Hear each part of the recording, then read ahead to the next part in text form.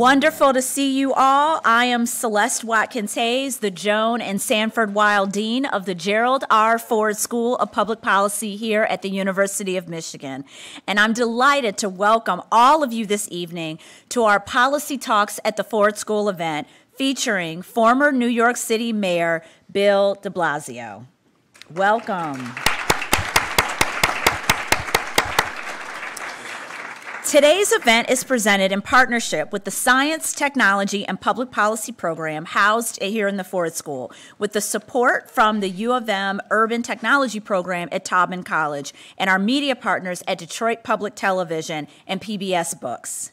Bill de Blasio served as the 109th mayor of New York City from 2014 to 2021. He guided the country's largest city through the pandemic, and among his many other accomplishments, he created a groundbreaking early childhood education initiative, which became a nationwide model. Financed the construction and preservation of more affordable homes than any other New York City administration, and drove the city council to pass a New York City Green Deal. Green New Deal. Make sure I say that. Green New Deal. We are happy to have him this afternoon to look at smart cities. During his administration, the city rolled out a number of smart city solutions and tech education initiatives in every borough, earning New York the Best Smart City accolade in 2016. In recent months, he's also become increasingly concerned about the rise of AI and other emerging technologies and their impacts. We look forward to hearing about his continued observations and engagement with the topic. Mr. de Blasio will be in conversation with Professor Shobita Parthasarathy, Ford School Professor of Public Policy and Director of the Science, Technology, and Public Policy program. Her research focuses on the comparative and international politics and policy related to science and technology, and specifically how to develop innovation and innovation policy to better achieve public interest and social justice goals. There will be time for questions at the end, so please scan the question card QR code to submit your questions throughout tonight's event. Those tuning in virtually can tweet your questions to hashtag Policy Talks, and those of us in this room who don't have access to the QR code, I bet you can tweet there as well. Hashtag Policy Talks. I have two undergraduate students here to help us with facilitating the Q&A. Audrey Mielo from the Ford School and Enzo Mangiano from Urban Technology. With that, please join me in welcoming Shobita Parthasarathy and Bill de Blasio.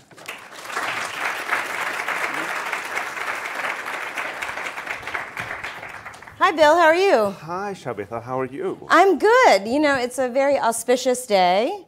And so I wanted to kind of scramble our agenda a little bit. I know we had a sort of discussion about the discussion, but as many of you may know, today, just like an hour ago, I was watching this on YouTube, President Biden issued an executive order on AI. Mm-hmm.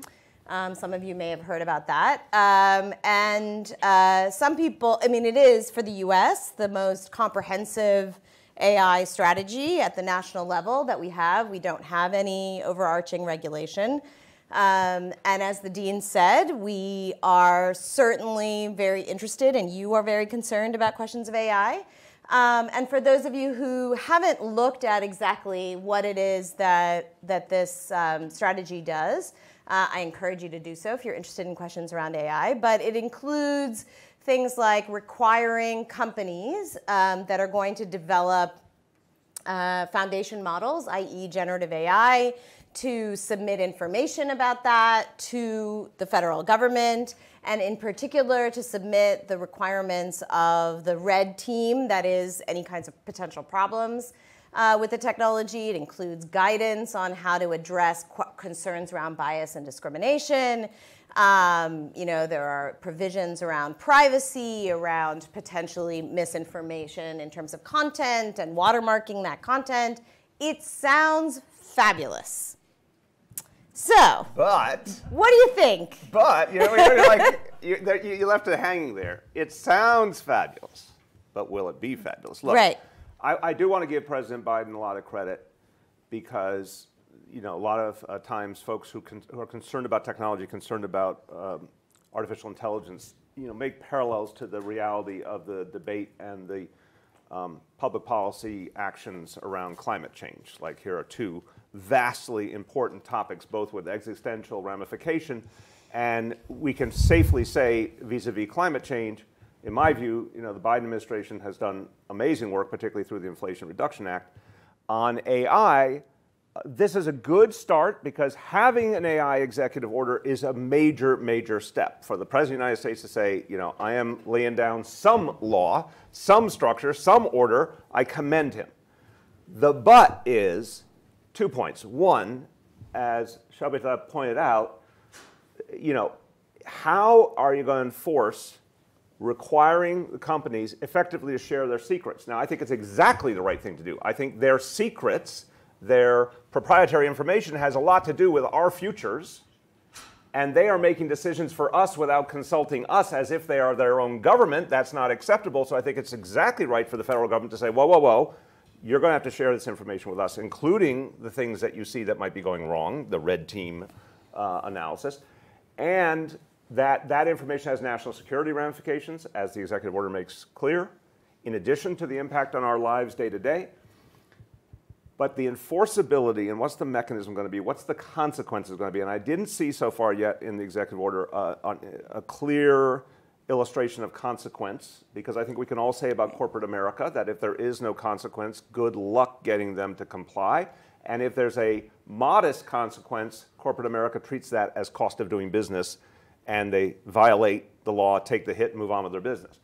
So the consequence question is huge. And an executive order, I suspect, inherently has limits on what it can do consequence-wise, and the real action is on the legislative front. And part of why this conversation is so important, and everything, I want to thank you for all you do and your colleagues do in science, technology, and public policy, because we have to have a very different conversation in this country, because we have to actually get to legislation if we expect to rein in some of the problems of artificial intelligence and have coherent approaches to the future. That can only happen with legislation. The European Union is way, way, way far ahead of us. I'm glad they are, but we need to catch up. So good that this happened today. Question mark on what it actually will mean, and no substitute for the real thing, which is for our Congress to actually pass laws related to AI. So we started out a little bit wonky there. We were so wonky. So usually that happens in about 45 minutes. Half the audience already fell I know. asleep. They're like, what? Like, Technology? like, I think it's nap time. No. Right. So one of the things you talked about there was existential, consequences. Yes. And I'm wondering maybe if you can talk about this. I mean, we build this as an event about smart cities, yep. And now we've started out, at the 1 million mile level, and so I think it's worth at least starting there, and then eventually I want to get to the consequences in the local level as well. But what are, from your perspective, when you think about AI, what are the benefits? Why are you worried? How did that worry evolve for you? And look, we will definitely talk about cities, and we'll talk about the smart cities concept. But I do appreciate that the title of this talk was are smart cities really smart? The reality is, because I think this really gets to the AI question, by definition, there are things artificial intelligence can do that will help us all. There are such things. I like to use healthcare as an obvious example. I don't have a question in my mind. I'm not a technologist. I'm not a healthcare expert. I have a question in my mind that there will be ways in which AI will improve healthcare. But at the same time, the reason I got more and more deeply involved in the discussion is I've looked at this combination of factors. I looked at the absolute and total lack of democracy in decision making.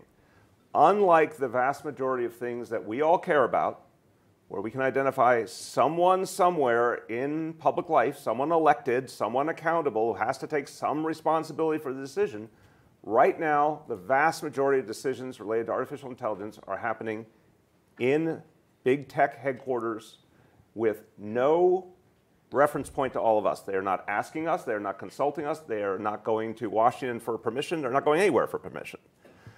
That for something of this magnitude that is going to reach every corner of our life, the sheer absence of democracy and debate, of any kind of oversight, of any kind of checks and balances alone should scare us half to death, in my humble opinion. But then let's talk about what this will do. AI unquestionably is baking in biases that already exist in our society because it's taking in the exact same reality that govern the status quo in our country and in our world. It's feeding it those facts into its systems, the folks who are feeding it into the AI databases, and are replicating our status quo and reinforcing it. That's a problem. AI unquestionably is going to play a role in the displacement of initially millions and ultimately tens of millions of workers in America alone. When you talk about the rest of the world, hundreds of millions over a very short period of time. No comparison in history as to how quickly this is going to move. Will those workers be consulted at this rate? No. Will they be compensated? Will they be retrained? Will they have any guarantees? Today, no. And that's going to affect also every corner of America. And then the more damning and ultimate dangers, a technology that can easily fall into the wrong hands. I mean, we've already seen just with our current technological reality the extraordinary acts of hacking that have disabled major parts of government and the private sector. Imagine as AI advances, what it could be done with it in the wrong hands. Imagine what happens, the level of malfunction, because all technology and machinery malfunctions, but what a malfunction of a very sophisticated AI system can mean. And then, of course, ultimately, the giant unanswered question, but the fact that it's unanswered is all you need to know. Could this technology become self-aware and come up with its own choices that could affect the fate of humanity? Well, the technologists developing AI are the first to say in many cases, yes, that's really a possibility. And then they continue developing it. So, I mean, everyone in this room is smart. You know, if I said to you, hey, I'm over here developing something, you know, here in the room that's really interesting, but it might poison everyone in the room, you all would say, hey, wait a minute, you know, like, let's stop that right now and find out how to get the interesting part out, but not the poisoning everyone in the room part. That's not happening with AI. That's why I'm a little worried. A little.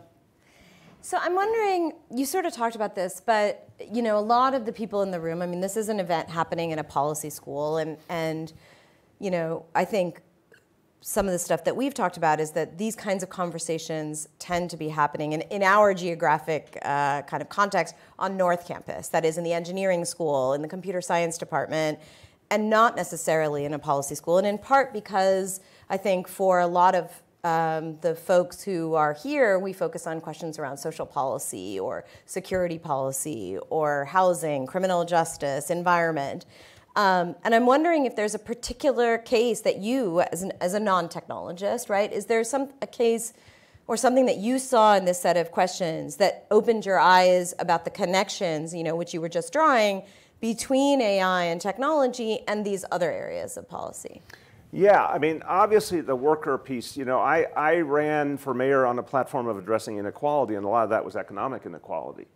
And to me, you know, I tried to use, as you heard, affordable housing and pre-K for all and a number of tools to try and create some greater parity, some greater possibility for economic fairness. Well, when you juxtapose that against a technological change that could cause massive job displacement, it kind of takes us backward potentially. And that was extremely upsetting to me because it would be one thing, and it's, you know, I like your two campus analogy. I ran on a tale of two cities in terms of income disparity, and also you're talking about a tale of two campuses. Your tale of two campuses plays out nationally. The folks making the decisions are extremely economically secure. If you want to come with me to Silicon Valley and we can ask people you know, each of the ones making the ultimate decisions about their net worth, I think we can put them in the category of making more than the rest of us. And so they're fine, but they're making decisions for a lot of people who are barely scraping by. So right there, I'm worried. But then the notion, do I trust, and I'm being very plain about this, do I trust executives in Silicon Valley to think about the truck driver in Michigan and whether that person is going to have a livelihood once an autonomous vehicle takes over their route? I don't have any reason to trust that tech executive, that they even could think what the life of that truck driver is like. And that's a tale of two countries, really. That's a tale of two Americas. That I imagine the tech executive thinks they're doing something good for the world, because it's right to say there are efficiencies and there are things that AI will do for us, that will better certain parts of our life. I agree with that. What is shocking to me is to think, how do you miss the part about all the pain that could come with it? And I do think it's a very pertinent American problem, and it's well documented that sort of our common experience has dissipated. You know, not so long ago in America, most people did not get a college education, and not so long ago in America, people were much more commonly from pretty humble origins. Now we have this massive skew where, again, that truck driver, you know, they may well feel that there's not a plan B in their life, whereas the tech executive, you cannot even imagine ever being without resources and a livelihood. So I don't want the tech executive making decisions for any of us. I certainly don't want the tech executive making decisions for someone they cannot possibly understand, nor do I think they particularly care about. And again, when you're talking to the tune of millions of jobs, right. There's 13 million, take every kind of truck driver in America is 13 million truck drivers. And autonomous vehicles are one of the most obvious examples of how AI and automation are going to displace employment. Now, so let's say you say, oh no, it's only going to be a quarter of the industry. Okay. 2 million, 3 million people displaced in one industry, and it won't be slow. So what are the solutions from your perspective? For example, particularly to this question, but other questions around AI and its potential impacts. What are the kinds of things that you've seen or the ideas that you've seen that you think that hold promise? I think it is amazing, and I'm not trying to say what the European Union is doing is perfect, but I think it's amazing that, you know, by the end of this year, at least it's projected, they will pass legislation that has a lot of teeth. Some of the same things in President Biden's executive order, but much more extensive and much more teeth. And I'm trying to remember the exact percentage. I think it's 6%, forgive me if I'm wrong. Their penalty for certain violations of the law, the European Union proposed law, the penalty for corporations that violate the law is 6% of global earnings. So not the penalties in the thousands or tens of thousands. These are penalties in the billions. Now that's how you get someone's attention. You know, that's how you get a big company's attention. So I was super impressed at that kind of model, you know, and it takes 27 nations in consensus, in unity in the European Union to agree to anything.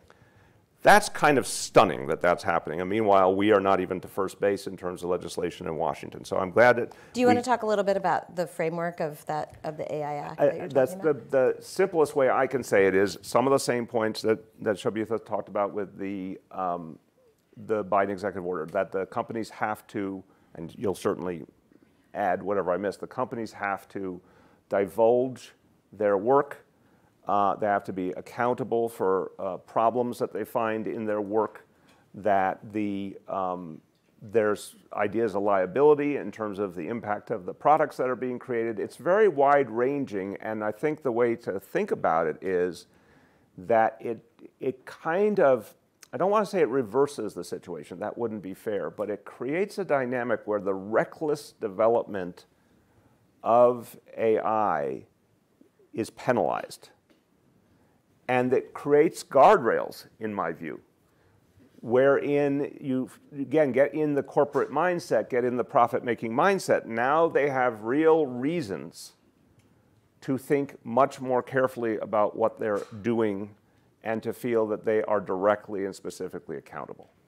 So I think that's the sort of world of difference I see in what's been put together there. But I think the solution in this country, since we all understand that there's a challenge getting anything done in Washington right now, the solution is state and local actions, whether it be legislation, executive orders, whatever might be done through state and local governments. And by the way, institutions, every major institution, including universities, have to come up with their own policies governing the use of AI, and every time they put some kind of limitations, some kind of transparency, some kind of oversight in place, that helps the overall trajectory.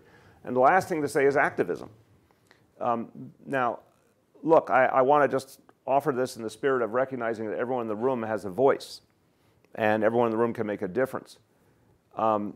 There is no singular activist movement that I can identify in the world right now related to artificial intelligence. There are activist movements that touch artificial intelligence, and I think one of the most obvious examples is around privacy and addressing surveillance, government surveillance, police surveillance. Certainly, there are activists working on that issue. I'm not trying to diminish that. Certainly not trying to diminish the folks in the labor movement who are working to ensure that displaced workers are protected. But there is not, I've tried this, if you go try and look up a movement that is about artificial intelligence and what it will do to all of us, and ensuring the public's voice in that debate, I don't think you'll have an easy time finding anything of any scale. If I said to you, go look up movements and organizations around climate, you know, the list would be long. If I said, go look up regarding the rights of women and whatever side you want to say of the abortion issue, the list would be long. So how is it that on an issue that will touch all of our lives, every single one, has massive unknowns and dangers, and is guaranteed to displace a huge number of workers by the admission of the people creating it? They're creating it to displace millions of workers. It's not a mystery. How is there not a social movement? I think the answer is there needs to be a social movement, because social movements and activism ultimately drive policy more than any other factor. And I think people, including in this room, can be part of building that. That's super interesting, and I want to get back to the social movement question in a minute, in part because I think the language of disruption in Silicon Valley is at least 20 years old, if not longer, right? Yeah. So we've been talking about disruption for a long time, but there's sort of assumptions around that about the fact that everybody will benefit and there are no risks. I think we need to disrupt their disruption. So I want to get back to that in a minute. But I'm wondering if you can talk a little bit more about the state and local level, so policy today, right? So social movements often take a long time to build, long time to produce change. But what are things that states and localities can do now? Are there states and localities that are doing, passing policies that you think are a step in the right direction? I mean, look, I'm happy in New York, and I'll be transparent about happy, unhappy. I'm happy in New York that we took initial actions to recognize the use of algorithms by government and to try to address some of the ramification of that, obviously, particularly in terms of bias. I'm happy we passed legislation, the first one happened in my administration, the second legislation, the Post Act, to address police surveillance and to create some guardrails and some transparency around that process, step in the right direction. Since I left office, legislation that puts real limitations on the use of AI in the hiring process. You know, these are steps in the right direction, unquestionably. And I think any time a state or local government did that kind of thing, it is starting to create consequence, starting to create limitation, which is what we need. But I think we're only scratching the surface. I look back, my confession today is, you know, I wish I understood better. I wish I had prioritized more of these issues when I took office almost 10 years ago, because I now see how hugely this will affect our lives, and that we've got to, you know, right down to what we're spending our money on and what we're demanding of these companies. State and local government and institutions need to use their financial power, their economic power, to start to put limitation into the equation. We've got to start grappling with this question around employment. We didn't feel it a lot in the time I was mayor, the displacement in terms of employment, but we could see it over the horizon. I wish we had moved more aggressively then, but there's still time to do it. For example, you know, what states and localities could do is say, here are the rules related to when a worker is displaced by automation and artificial intelligence. You know, here's how they get compensated. Here's how they get retrained, and they could put that obligation on a company. We in New York, in previous situations, have passed worker displacement legislation that requires companies to account for the workers. And think about that for a moment. And I want to blow your collective minds here. You know, imagine a world in which we said a working person and their job is more important than the profit of the company that displaces them. What have we said? That is a societal value. We're not telling the company they can't create their new product. We're not telling them they can't profit. We're saying the old ground rule that the working person is simply cannon fodder or collateral damage in technological progress, we don't accept that ground rule anymore. We actually want that worker to be protected in an ever more unstable world. Because, by the way, if you could ever have argued that technological progress and its negative elements were okay because of the thriving American middle class, I mean, who believes there's a thriving American middle class anymore? There's tremendous economic insecurity. And so I think it's a great time to revalue things and say, as a matter of policy, if the worker is not protected, then there needs to be a consequence for that company. That's a very different way of thinking, but states and localities have started down that road, and the more that do it, the more possible it becomes for others. So, if you don't mind my disclosing something you said earlier today to the whole, How dare you? To the internet. To the internet. Oh my God. One of the things that you said that that the Detroit Lions would win the Super Bowl? Yes, I admit it. I admit that I said it, Shobita. I wish you had kept it to us. We appreciate the pandering. We absolutely appreciate the pandering. What you said this morning was that when you stepped into the mayoralty, that the tech companies came calling, right? That they were there telling you, singing you sweet lullabies about the fantastic future that the investments would bring in tech, right? And I'm wondering, you're obviously painting a slightly more dystopic picture, but to get to that place, to see the tech in more color, you need capacity. You need different kinds of people at the table. Yeah. You need different kinds of processes, different kinds of policies. So what can cash-strapped cities do to see, to take off the rose-colored glasses when from their perspective, the only way they know how to see is through those rose-colored glasses? It's a great question. Look, I think first of all, to the opening, yes, that suddenly all these tech executives wanted to be my friend, and it was not because we shared values. It was because they saw dollar signs if they could get New York City to be a customer or to regulate in a way that they liked, which actually meant not regulating at all. And it quickly became apparent that we had very, very different views of the world, and I had my tangles with Uber and Airbnb and others. But I think the point that your really good underlying point is, for so much of America, what we've been told, for so many cities, states, everyone, we've been told, more technology equals more efficiency equals more effective government equals lower costs for the taxpayers. And sometimes that's true. I don't even mind at all saying, yeah, when that is the case, that's cool. But there's another side of the rainbow, which is when the price of admission means destroying your regulatory frameworks around things that were actually meant to protect people in communities or protect working people or provide revenue for the government so the government could provide services. I mean, basically the story around a lot of these companies is trying to evade health and safety rules, regulation, rules related to workers' safety and working conditions, wages, and not paying their taxes. Like, that was their model that they thought was a great business model. And the rest of the business community, even folks that I had issues with, were paying their taxes, were abiding by all these other rules, right?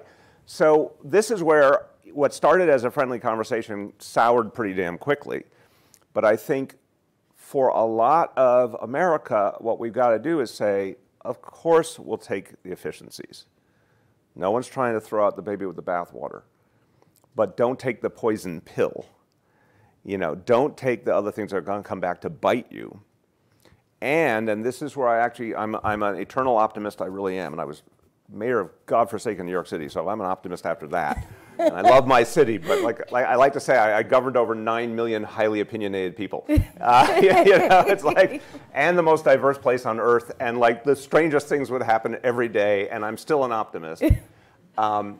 I do think this kind of one day will not be a red or blue issue. I think one day it will transcend, because what's going to happen is, first of all, liberty and privacy are valued very strongly on left and right.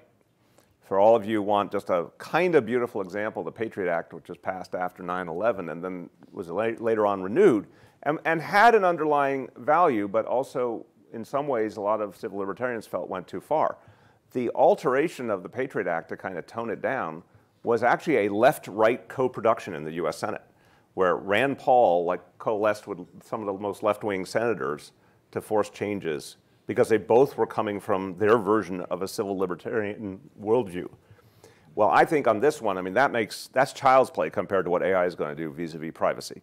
So I think there's a left-right possibility there. I think there's another left-right possibility, and I hate to say this, but the displacement of millions of workers is going to be equal opportunity, red state, blue state, rural and urban. I think there's going to be a cause there for people across the spectrum to say, wait a minute, this changes the equation, and to demand accountability and compensation of some form from the companies. This kind of thing where I could see even more conservative leaders and jurisdictions saying, we're not going to just take this wholesale. And one thing you just said about efficiency, the role of efficiency, I was thinking, it just sort of popped into my head as you were talking, that, for example, in the policy school, we teach students about public management, right? That's one of the required courses is public management. And there was a time, and I think to some degree it's still there, that the focus is on efficiency, better practices, et cetera, which kind of leads us to technological solutions.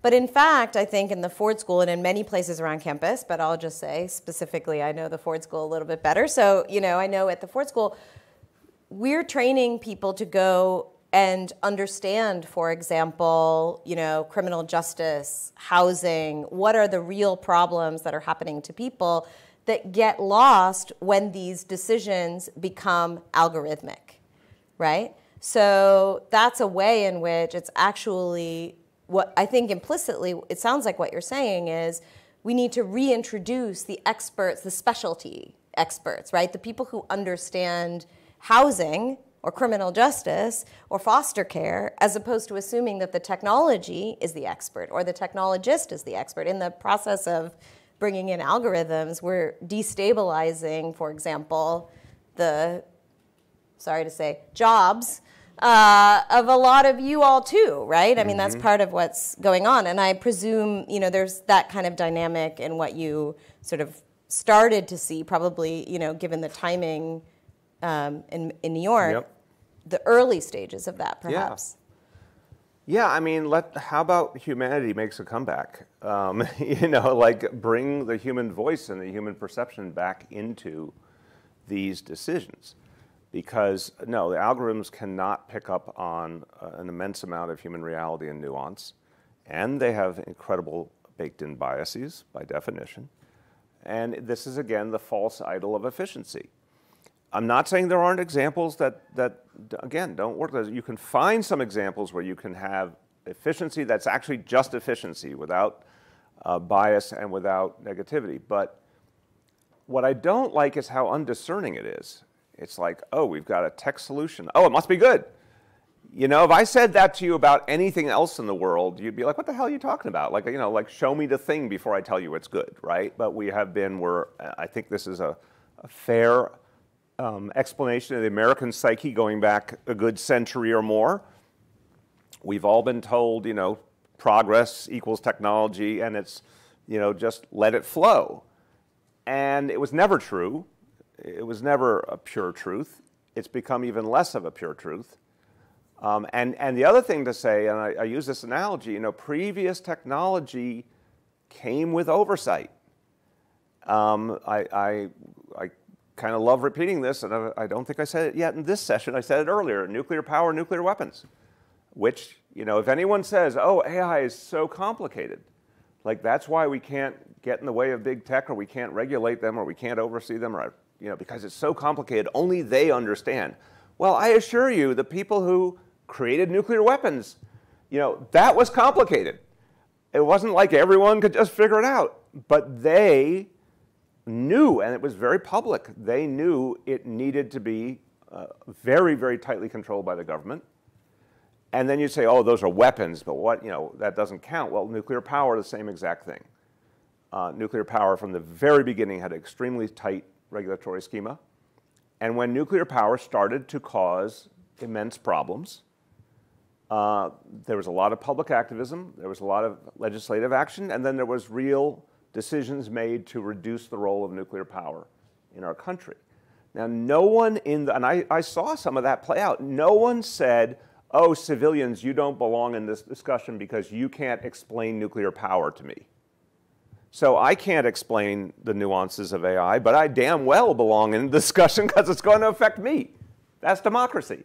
So there's an attempt right now, and I put it at the feet of Silicon Valley, but I think there's many, many enablers in all sectors of our society. There's an attempt to say this should be treated unlike anything else in our history. And it's technology, therefore it's good, but in this case it's technology, and it's so good you should have nothing to say about it. And that's where we should all be freaking out. Because no one's ever told us to butt out before in such an overt and aggressive manner. And when, I don't know about the rest of you, if someone tells me you don't belong in this discussion, you don't belong in this room, you don't belong at this table, that's the table I need to be at.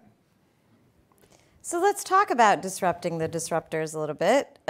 So tell us about your vision for a, global AI social movement. What would that need to look like? Who should it include?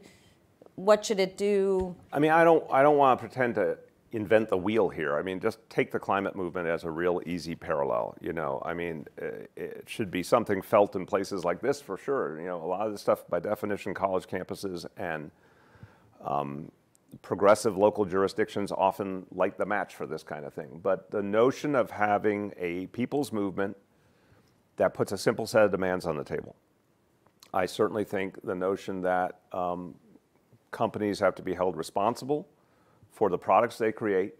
We would say that about any other product. We'd say about everything automotive, right? If something's wrong, someone's going to get sued. And everyone accepts that liability. Well, if AI leads to something that's harmful to humans, shouldn't that liability come right back on those same companies? That's something we can demand. We can demand that workers who are displaced, the companies involved, whether it be the companies in the particular industry or the companies that create the AI that displaced the worker, or both, have a responsibility to that worker and their family. That's a financial, material equation. That's something we can put on the table. We can demand a certain level of transparency and democratic decision-making. We can demand that our Congress pass real legislation. We can demand that states and localities pass the kind of legislation I mentioned before that we did in New York. It's not perfect, but it's a very important start. There's plenty to demand. The reason I'm agitated, besides being a New Yorker, the reason this is how we normally talk, is that the reason I'm agitated is none of that demand is on the table right now in the public debate. Now, the good news is we could have that, by next year. This is not it's so complex that we can't build some of this quickly if people get involved. But we've got to start having those focal points of opposition. I'll use an example, which I think is a really good one, the fossil fuel divestment movement. I'm very proud to say that New York City and my administration divested $5 billion of our pension fund money from fossil fuel investments. And that got the attention of some oil and gas companies for sure. Divestment has been a classic example. I'm sure there's a variation of that you could apply to AI and big tech. But the point is people took it upon themselves to say, okay, what do we have in the venue we're in? Do we have the power to invest differently? Do we have the power to get contracts and procurement differently? Do we have the power to demand different limitations? I think that kind of movement can be started quickly, and then, as we saw with the climate movement, it can be knitted together around the world. Right now, you would say the climate movement is absolutely international and making very coherent demands in common across many nations. That's a great model to apply to the AI situation. So we've seen in recent, even just weeks and days, I mean today, right? We've got the Writers Guild that incorporated provisions around AI, fought about AI, Yep. incorporated provisions into the new contract. The auto workers are doing the same thing. Where do you see those both, in terms of this budding potential social movement, what role might they play, but also what do you think about the ways in which they negotiated and the kinds of things that they achieved? I think it's fantastic. The fact that the writers, obviously this is particularly a discussion about Hollywood when it comes to the writers and the actors, but the writers really got some significant guarantees about their work not being displaced by AI. Is it perfect? No, but is it really important that that's a step towards making this the norm? Also, the actors are still not back, and I think it's really important. This country kind of runs through its streaming services at this point. The fact that the people we all love to watch are on strike right now, and are on strike in part because of AI, and they're taking a very, very tough stance, is very encouraging to me. So I think the labor movement is actually, this has been an amazing year for the rebirth of the American labor movement. I think it's going to grow. But I think a lot of it is the way AI is coming into the picture and actually galvanizing working people to feel that there's a threat they must confront. So you've sort of talked about the role of universities generally, and I know you are not a university employee to my knowledge. Are you? No, I am a university employee. Oh, are you technically? Damn it, Shobita. Why would you think I wasn't? What are you saying about me? Oh no, I'm a visiting fellow. I see that as a compliment. As a compliment. I'm a visiting fellow at New York University. Okay. But they haven't finished my background check. When they do, they won't keep me. So then that means you're really on the spot. I was gonna Go ahead, do it anyway. compliment your ignorance, relative ignorance, but universities.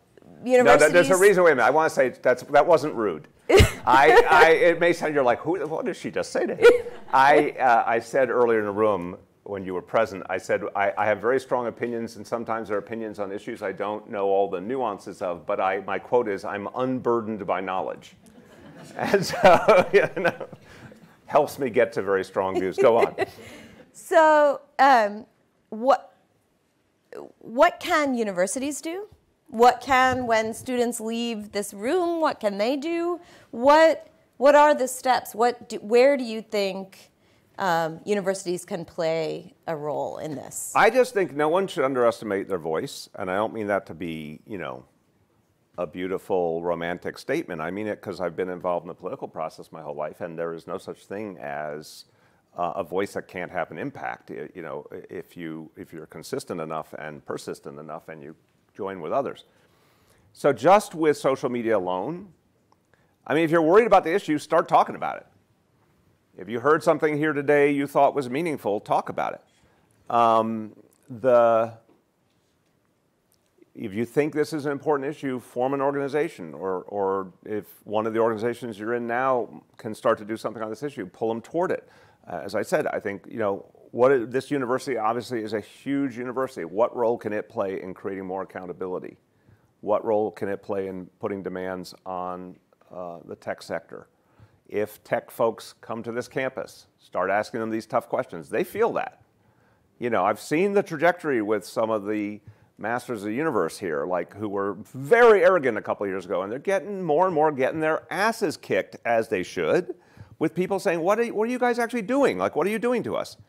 And that's helping because they need to feel accountability too. So I think, there's so many prisms for action. You're also residents of this city, you're residents of this state. What can the city do? What can the state do?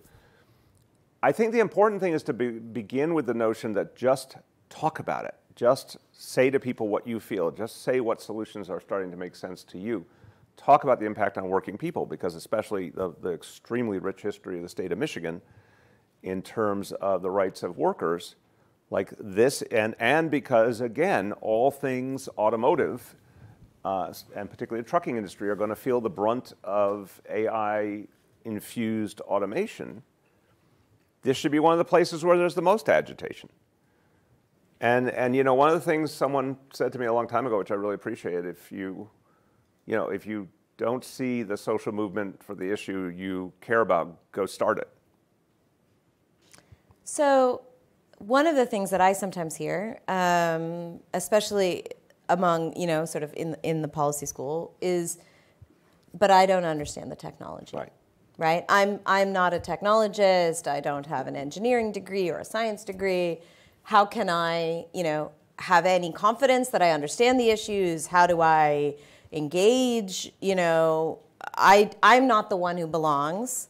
Other people belong. And of course, as you said yourself, that's something that the tech industry takes advantage of in various ways. And I'm wondering, of course, you are in a privileged position. You were in a privileged position certainly when you were mayor and still now. But how did you handle that when I presume people pushed back and said, well, you don't understand, and I'm sure you see that now, well, you don't really understand what's going on. So not only how do you manage it, but what guidance might you have for others who are in that situation? Well, I just think it's always ratification of truth when people tell you to stop talking. When they tell you you don't belong, when they tell you your idea is impossible, whatever, I always assume that's like the guarantee of the opposite. So, do I need to understand how to code to be able to see what the impact is going to be on a worker? No. Or do I need to understand, their nuances of their technology to know that I'm not in the discussion or none of us are in the discussion? No, that's very, very plain to see. And I just don't accept the idea that expertise is what gives you citizenship. Because think about any topic you want to talk about, foreign affairs or the military or transportation or you name it. How many people in this room would, as I took a poll of each room, how many of you are experts in foreign affairs? And yet, every voter, every time there's a national election, is in effect voting on questions of foreign affairs and national security. That none of us are pretending like I didn't go to West Point. I still have a right to an opinion. Like that's actually baked into our founding documents, that it is not a nation of technocrats or decision-making class of technocrats and experts. It's actually a respect for the everyday person, that their lived experience is what matters most. And here we have lived experience on steroids, because it's going to hit us from all these different angles. And already, even before sort of the more intensive application of AI, just on privacy alone, just on data alone, people are pissed off. They're perfectly smart about this point. They're like, you're using my private information to make money, or you're taking information from my kids without our consent, or you're feeding information to my kids that are dangerous to them so you can make money. Or any permutation. This is well understood by average Americans. So actually, I trust the average American to get what's really going on much more than the people telling me that we don't belong at the table. Now, I want to hear from these people too. I agree. So why don't we start with some questions? Come on, let's go. Hi. So thank you so much again for being here. We really appreciate it. And so the first question submitted before the presentation started was, during your time as mayor of New York City, you launched the Link NYC program to provide free Wi-Fi and internet access to residents. Building on this experience, how do you believe the United States can expand similar initiatives nationwide while addressing concerns related to data privacy and security? Well, I think Link NYC was a mixed bag, first of all, to be honest. So it's kind of one of those things, that noble experiment with some good and bad elements. I think if I understood the question right, it goes right back to the notion of localities have an important role, even that one that helps shape national and international policy. And the thing I would say that's really, this is my lived experience now, speaking as a former mayor, to say there's no international governance is an understatement. There's an occasional agreement or treaty that has some impact, but there ain't no world government. And then our national government, kind of flickers on and off in terms of its ability to deal with the issues that affect us all. And there are days when our national government seems to be a full government doing full things, and there are many days when it's shut down or on the verge of shutdown, or there's no Speaker of the House, or whatever it is. And this is not just this year. We've seen variations on this now for the last decade or two. Why do I say that? Because in the end, the only places that actually have to govern all day long are states and localities. Like, we don't get to shut down, especially localities, and that's the irony. The responsibility levels, you would think that the higher up you go the food chain, the more exalted and responsible people are. The least responsible form of government is global because it doesn't really have any shape or impact. Then you go to national government here and in many other countries that are essentially paralyzed a lot of the time. You go to state governments that at least by and large take some responsibility, but the place where all day, every day, responsibility is being taken and some kind of solutions are being attempted is local government. And so I think that's how to recognize, even on an issue of this vastness, go where, you know, who's got the hot hand, right? The local government's the place where you can get something done at least. This question was also submitted before the talk today. It is often said that technology can be a great enabler, but also a divider. How can we guarantee inclusivity in the advancement of smart city technology, ensuring that no one is excluded? Or is it inevitable to leave a minority behind in the pursuit of progress? Oh, wow. No, it's not inevitable. It's not progress if you're leaving people behind. And that's, I think, beautifully summarizes everything we're talking about. Right now we have a form of quote-unquote progress that is inherently built on leaving a lot of people behind. I think the way to see it is to turn that equation around and say, it's not progress if there isn't a democratic process. It's not progress if there isn't transparency. It's not progress if there isn't a debate.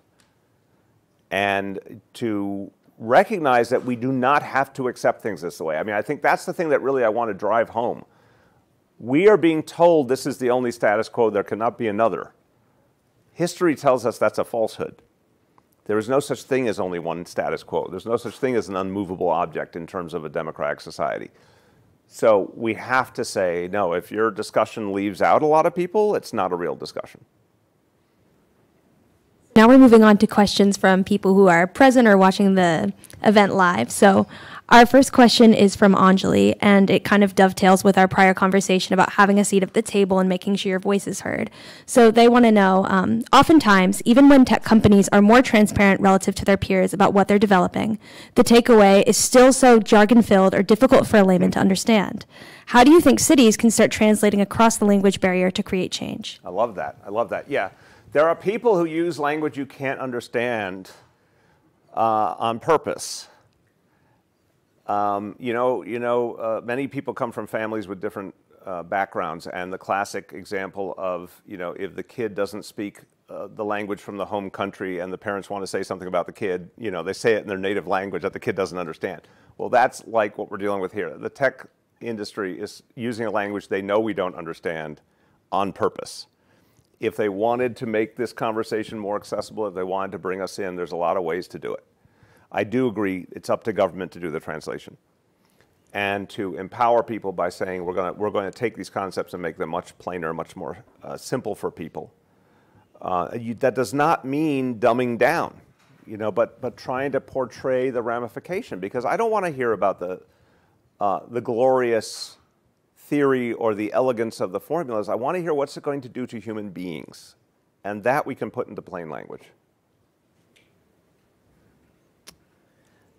Here's another question submitted. Many of the perils of AI come from its place within a high capitalistic system. The loss of job is important, but not because of its inherent value of the job itself, but rather what the worker can access with their income. With stronger safety nets, i.e. universal healthcare, education, or even the idea of minimum monthly income, create the conditions in which we could take advantage of these technologies to capture more efficiency in the business world without the threat of worker survival. I would say a forceful yes and no. There is an absolute grain of truth in that theory that so much of what I'm saying is about the insecurity people live with all the time, and if you address that core insecurity, you'd be having a different discussion about the impact of technology. Fair statement. Yeah, someone call me when we have universal health care and those kind of income supports and proper education for our children. The day we get to that, if you said we're suspending all development of AI until we get to that, that would be a very interesting conversation. Obviously what's happening is AI is racing forward and social progress is not. In fact, we're going backwards, sadly, on education because of the pandemic. Housing costs are going up for so many people, not down. So we're totally out of balance. The other thing I would say is a lot of people, I think the no part is a lot of people try and use that kind of formulation to say, you know, this is just about the economics, when in fact I'm saying there's a democracy problem here too. If you took away worker displacement out of this equation, all workers did great, but still these decisions were being made without us, and our privacy was being invaded, and the technology was being developed in ways that could be dangerous to our human future, I'd still have the feelings I had. And I'd still say, unless this thing is subject to real transparency and democratic debate, I ain't buying it. All right, so you also spoke a lot about how there isn't a coherent or cohesive social movement around AI right now, and perhaps there should be. So the next question asks, if the answer is a social movement around AI, how do you get those negatively impacted, so the truck driver in Michigan, for instance, to care about and act on these issues?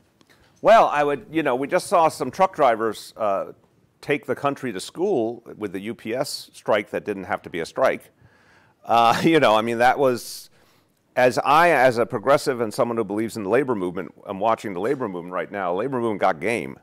It didn't used to, and now it does. I mean, there was a Wall Street Journal headline yesterday that said the UAW, keeps the big three off balance again, because they're so on the move and they're so agile, and obviously the Teamsters with UPS, and in a different way the writers with the Hollywood studios. So. No, I think there's so much to be said for the notion that working people can assert themselves effectively in this situation. I've lost track of the original question because I got so agitated. So the original question was, how do we get those negatively impacted to care about and act on these issues? So my point is, thank you. My point is, one of the things I learned in public life is when you don't know what the hell's going on, just say it. And so... leadership tips. Yes, leadership tips. Blasio. Where am I? What exactly is this gathering? My point is, I think working people are already asserting themselves. And if you're talking about here in the state of Michigan, obviously with UPS being a great example, they're already asserting themselves, or UAW being a great example. And I think the notion that they can assert themselves a lot more is live now in a way I might not have said 5 or 10 years ago, for totally different reasons than AI. For a lot of other disruptions, there's a moment of movement in terms of workers demanding their rights. Now, can they coalesce with other movements? I always believe that like-minded people can find their way to each other. That common enemy, and I hate to use that phrase, but it just needs to be used in this case, that the person who cares about privacy can find common ground with the worker who cares about displacement, can find common ground with the person who worries about democracy being undermined. And I think, again, one of the things I encourage people to do is, if you feel some of these things that we're talking about here, go talk to people who share those views, including people who share those views but have another motivation.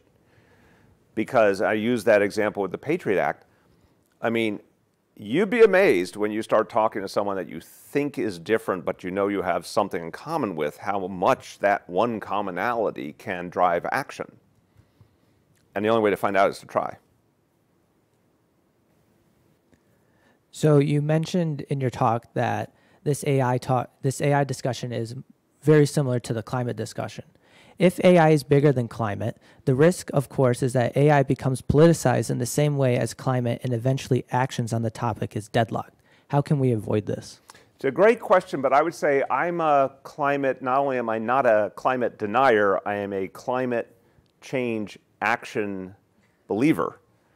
I think the trajectory, and look, it was a tough stretch when the previous president took us out of the Paris Agreement and time was lost and all that. But there is a not unfair or overly optimistic view that says, look, a lot of countries have started to move more than they were. A lot of the private sector has started to move. Inflation Reduction Act was huge and surprising in its scope. And that all comes from the climate movement. And it all comes from the climate movement's ability to work at the local level and bubble up the solutions and create demand. So I would say I'd love to see the AI movement mirror the climate movement. Will there be politics around it? Of course. Will there be divisions? Of course. But I actually think the climate movement is broadly bridging right now. There's fewer and fewer deniers, thanks, unfortunately, to hurricanes, mudslides, wildfires. You know, all the extreme weather is kind of wiping out the denialism. But the climate movement is showing the ability to make a lot of impact even if it has a high number of detractors out there. So I think that's a good model for an AI movement. So speaking a little more generally, Eli wants to know, if you could wave a magic wand, what are some smart technologies or climate solutions that you'd like to see implemented today in every major city? Well, look, I think there are elements of both AI and renewable energy that could go together and really be helpful. I mean, if you had to simplify how do we overcome the climate crisis, it would be a really, really aggressive transition to renewables. And there are issues around renewable energy, even like the transmission of the energy, the storage of the energy, or how to make how to help people do their own part with the with solar and all, and link it to larger networks, that I do think something like AI plays a role in addressing. So again, I have these benevolent moments where I'm like, oh, look at this puppy AI, and it's going to do nice things for us, right? And then it turns into like, a Rottweiler. And so it's like the good part can be applied in a way that I think could help us move forward, so long as all those other things, the democracy, the checks and balances, et cetera, are in place. In relation to AI, with the revival of the Office of Technology Assessment in U.S. Congress, which was shuttered during the Contract with America movement in the 1999 era, be effective in effectively regulating AI. Is there a way to translate this to work on the local level? Yes, there's a way to do it on the local level, but we had this conversation in one of the earlier meetings. It should not be an Office of Technology Assessment off to the side somewhere issuing an occasional report that someone might or might not read. You need very central figures like cabinet officer, cabinet official level, or in the case of a city, a deputy mayor. You have to be really serious now about the kind of weight that would be given to an official and their office that's assessing what the hell's really going on with these technologies and what they're going to do to us. And I think it goes beyond the traditional sense of assessment. It has to have a sort of action focus because the real-time dynamics now. I mean, it's kind of back when there was an Office of Technology Assessment, it was kind of quaint what the assumptions were about how the conveyor belt of new ideas to action to impact on humans would be and how much time we had to sort these things out. We do not have time anymore. Stuff's moving real fast and it has to be real-time decision-making.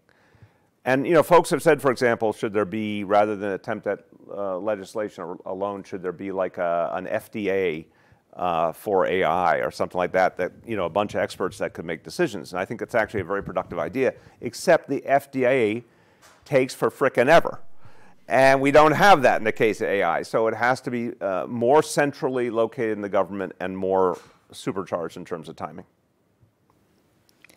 NYC supported tech hubs that were focused on bringing in underrepresented minorities into the tech sector and expanding computer science education for every student. Do you feel that these were successful in meeting these goals? Who are all these smart question askers? Welcome to the University of Michigan. Right? I'm like, wow. What, Shobita, what is this place I'm in? It's magical. Yes, computer science for all has had a huge impact, and with all my tech angst, I 100% believe this is the way of the future to retrain a lot of teachers in how to teach computer science skills and make it a much more broadly experienced subject in public schools. And also ensure that the tech sector is more representative, which only happens if you reach across the spectrum in the public schools. The tech talent pipeline and the other attempts at employment, Good, I don't think great, but good. I think we could go a lot farther because, again, now on the happy side of tech, you know, a very high percentage of tech jobs can be reached with an associate's degree, you know, and obviously some require higher, but there's a lot of opportunity that still is not being offered to a more broad constituency. So I think that was directionally right. I don't think the results were stellar. Obviously, the industries are going through evolution now. But I think it's directionally right to say, how do you look at the way that industries are staffed and not just leave it the way it is, but try and create some kind of governmental presence to ensure both broader opportunity and broader diversity in these industries? Carlos submitted this question. You mentioned that over time, different party interests can converge to make real change, such as the renewal of the Patriot Act. How can we ensure that such a convergence of interests happens with respect to AI before it's too late and millions lose their job without a safety net? Well, look, this is what I worry about all the time and think about all the time. And I think, you know, again, by all the things I've said, the raising our voices and acting locally and acting in our institutions and building a social movement. But I think this point about before people lose their jobs is a really important one. We are not on that trajectory to stop the first wave of massive job loss. And I hate saying that, but I can count. I will say that is going to change American politics profoundly. And my kind of evocative way of saying it is, regardless of what you think of President Trump, if you think Trumpism was a response to economic and social dislocation and cultural dislocation, if you make that analysis and say Trumpism was the result, the residue, whatever way you want to say it, of rapid social change, that was positively like glacial social change compared to what we're about to see. So I'm saying millions of people will lose their jobs in the course of just years, not decades, years. And that is going to reshuffle the deck of American politics very rapidly. Now, I don't like that. It's not what I wish for. I just think it's what's going to happen. And when it happens, I do think that will open the door for a different kind of coalition, a different kind of activism and action. Because you cannot have, you know, if millions of people get dislocated, that means their families beyond them, which means now you're starting to talk about, is it 10 million people, is it 15 million people, what is it? It's a hell of a lot of people. It's going to cause people to question, and it either is going to be regressive in ways we might have said was true in the last few years, or it's going to be an opportunity for a new kind of coalition for change or some rich mixture, but it's going to be a moment for action in any scenario. Okay, so the idea of just portraying the harms of AI to constituents feels like it could potentially create a tech dystopia that, while more warranted than the current AI hype, is still falling on the pendulum of tech extremes. Do you think it is possible or even worth it to try and communicate both the pros and cons of the technology to everyday people? Who are these highly intelligent people? Nuanced. They're so nuanced. It's a great question, and I will always tip my cap to some balance. I am never going to say it's just one thing, AI. But I think we are so out of alignment in the public debate that I would rather take a more militant view, because it's fact-based. There is no democratic process around AI. It literally doesn't exist. There's no accountability. There's no transparency. Decisions are being made about us, without us, every hour of every day. And look, I'm not a technologist. When I say there's existential threat up to the level of the machines becoming self-aware and taking actions against us, that's not because I saw Terminator 2 with Arnold Schwarzenegger. It's because the technologists who developed this technology acknowledge their own fears about that. Again, the parallel to nuclear weapons, and go see the movie Oppenheimer, which is extremely powerful and moving, and the fact that the people making the nuclear weapons acknowledged in real time their fears, but then they went and acted on their fears and immediately tried to limit the production and the proliferation of nuclear weapons very energetically. Like, the people who created them put their backs into trying to stop this from becoming the bigger problem it could be. And by the way, as of this hour, they succeeded. So where is the parallel in the tech industry of people saying, you know what, there are things that are good that are coming out of this, but there's a hell of a lot of problems here, and we're not just going to go and say, oh, government, please regulate. We're actually going to energetically fight for change and put some limits on ourselves and have this discussion in a way that's honest about the dangers. That's not happening. So I think it is incumbent upon us citizens to say, this is broken, and if you want to accuse me of some dystopia, you can accuse me of that. But it's a hell of a lot better than a techno-optimism that leads us on the road to hell. You know, I'm like, let me be a little extreme to help be one of the people who balances the equation, because the other team right now has all the points on the board, and we better even up the score a bit in favor of the citizenry. Ask me how I really feel.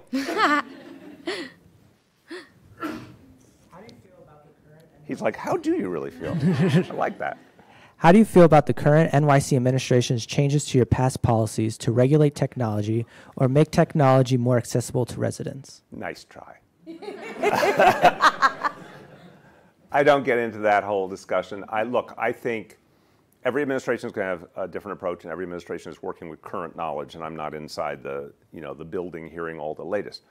I do think if any jurisdiction attempts to be sort of tech-friendly, they need to also ask the tough questions about the dangers and be ready, if they don't like what they see, to move quickly. So again, I don't mind any sort of the traditionalism of we would like tech to work out for all of us. That's kind of, I get it. Just, you know, as Ronald Reagan used to say, I don't have a Gerald Ford quote for you, but as Ronald Reagan used to say, trust but verify. So we've spoken extensively about the potential future harms of AI, but someone in the audience wants to know what we're doing to address the more immediate harms of AI that are already here. So you've talked about autonomous vehicles, and California just revoked Cruise's autonomous taxi license because they kept hitting people. So how should we be addressing these kinds of AI downsides right now? Just shoot me. Because they kept hitting people. I mean, like this was a movie you knew what was going to happen before it was over, right? It was like, come on. Let's create a car without a human in it and assume it won't hit people. I'm like, come on. You know, this is not mysterious. So, I'm sorry, what was the question? What we should be doing to address those immediate harms right now. I think California did the right thing after a long time not doing the right thing. I had a team of very earnest technocrats come to me years ago in City Hall and say, hey, we've got this great idea for autonomous vehicles in part of Brooklyn. I was like, no, you don't. You know, I was like, no. I'm like, no, no, no. Of all places, in Brooklyn, the cars would get beaten up. You know, I'm worried for the cars. So they're like, are you worried for the pedestrians? No, I'm worried for the cars. No, I think the right now limitations, the worker displacement piece is a right now thing. We had, as I mentioned, we had New York City worker displacement legislation that we passed in certain industries that delineated the company's responsibility when they changed a job and they put someone out, what they owed that worker. That's something that could be done at state and local level all over the country right now vis-a-vis the impacts of AI. The transparency dynamics, again, there's so many institutions and localities that have big contracts that are meaningful to the tech companies. They can start demanding more transparency in the process in exchange, or they can threaten to pull their contracts. You know, this is kind of the oldest story in terms of the political process. Like, you know, there's that great phrase, also a very New York phrase, it's not about the money, it's about the money. And, which is kind of follow any political discussion, and it will often lead you there. And so purchasing power and economic power can be brought to bear starting right now because I think these companies need to understand that there'll be a consequence, and the consequence can come from the consumers. It can come from the institutions. So there's many, many things you could do. But the point is, I'm just riffing a few. There's a whole host of right now actions. I'd like to see that demand. I'd like to see people start to issue that demand. And I don't care who those people are, in the sense of, I don't care if you're a college professor, or if you own a business, or you work in a business, or you're a student, or you're a city council member. I'd like to see people start to issue the demand. So in addition to AI, another thing that makes a lot of tech-smart cities is the use of cameras. And you mentioned in your talk that people's personal information is at risk with this new AI technology. New York Police Department spent a tremendous amount of money on surveillance technology like ShotSpotter. What changes would you make, and is there technology that you feel is beneficial? Yeah, I think ShotSpotter is beneficial. So ShotSpotter, to me, look, from my vantage point, I'm happy to be educated otherwise, but I authorized it, and I did not see civil liberties or a privacy problem, because it became an incredible tool for knowing that, it basically tells you when a gun has gone off and speeds the response to it. Also, what I did not know in my beloved city was a lot of times a gun went off and we didn't know anything about it because no one got hit. Turns out a lot of people who carry guns are not particularly good shots. And I'm really happy about that fact. So, no, there was all sorts of gunfire that never got reported to the police because there wasn't a person with a bullet in them. But actually knowing where the gunfire was and being able to recover the evidence of it often related to how you stopped other crimes from happening or caught criminals for other reasons. So ShotSpotter to me was a virtue. The bigger surveillance question, which I think is very sensitive one, very real one. Clearly, New York has a particular concern about terrorism and always has since 9/11. That's not changing. And it shouldn't change in the sense of we are, in many ways the #1 global target. We have the UN, the capital of American finance, everything else. But one of the things that happened with the Post Act, for example, coming out of City Council, was to say the police have to have really stringent rules about how they monitor the use of technology. They have to be able to sort of publish their approaches. They have to be able to answer questions about anything that might be used inappropriately. They create a notion of, you start with, even if you have to use this technology in certain circumstances, it's not a blank check. And it should be altered over time if you find excesses or mistakes. And I think at least we have a framework for that. So this is a classic example. We have a framework in New York City by law that says these things are not already written. There's no, 10 commandments of how to use AI that you can't violate. In fact, it's the other way around. Right now, surveillance technology is being used. We want to constantly see the updated ground rules. We want the ability to question them. We want to know if for some reason, there's actions that are not consistent with our values or consistent with the stated objectives. And we want the ability to change when we see something that needs to be changed. That's the law. I'd like to see that to be the law everywhere. And those were the last of our questions. Thank you so much. Thank you. Well done. Wonderful. Wonderful. Thank you so Thank much. you. Well done. God. Perfect timing. What an incredibly smart, erudite, incredibly good-looking audience. Wow, we already invited you to campus. Yeah, that's right. No, that's right. It happened all right. Thank you, everyone. I hope you found it helpful and appreciate very much excellent conversation. Thank you. Thank you very much.